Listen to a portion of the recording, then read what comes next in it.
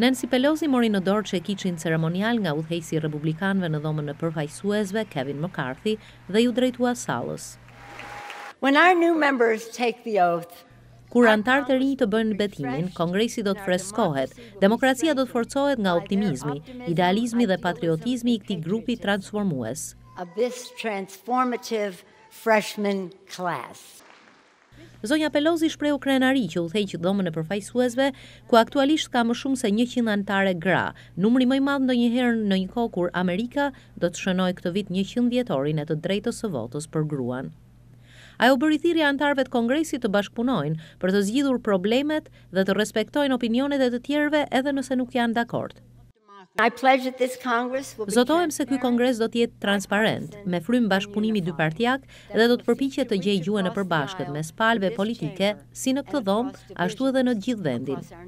Kevin McCarthy, udhëheqësi i ri i republikanëve në Dhomën e Përfaqësuesve, u zotua gjithashtu për frym bashkëpunimi. We're now entering a period of divided government. Po futemi në një periudhë kur kontrolli i Kongresit është i ndarë mes dy partish, por kjo nuk është arsye për bllokimin e punës apo pasivitet. Ne dëshmojmë vetitë tona më të mira kur nuk kërkojmë shpagim, por bashkëpunim më të përsosur. Presidenti Trump përgëzoi zonjën Pelosi që mori për herë të dytë drejtimin e Dhomës së Përfaqësuesve. So hopefully we're going to have a lot of things. Shpresoj se do të mund të realizojmë plot gjëra së bashku.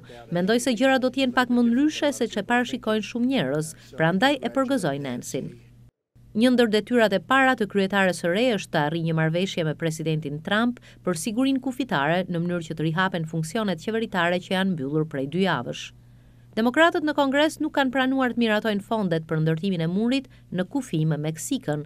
Presidenti Trump nuk pranon të nënshkruajë buxhetin nëse nuk përfshin $5 miliardë për ndërtimin e murit. Demokratët dhe republikanët kanë mos pajtime edhe lidhur me ndryshimet klimatike. Zonja Pelosi tha se demokratët do të kërkojnë të krijojnë vende pune me pagë të mirë në industrinë e gjelbër. Presidenti Trump ka mbështetur ringjalljen e industrisë së qymërgurit që konsiderohet ndohtëse për mjedisin. Zonja Pelosi foli edhe për mbështetjen dhe mbrojtjen e klasës së mesme, duke e quajtur shtylla mbështetëse e demokracisë amerikane.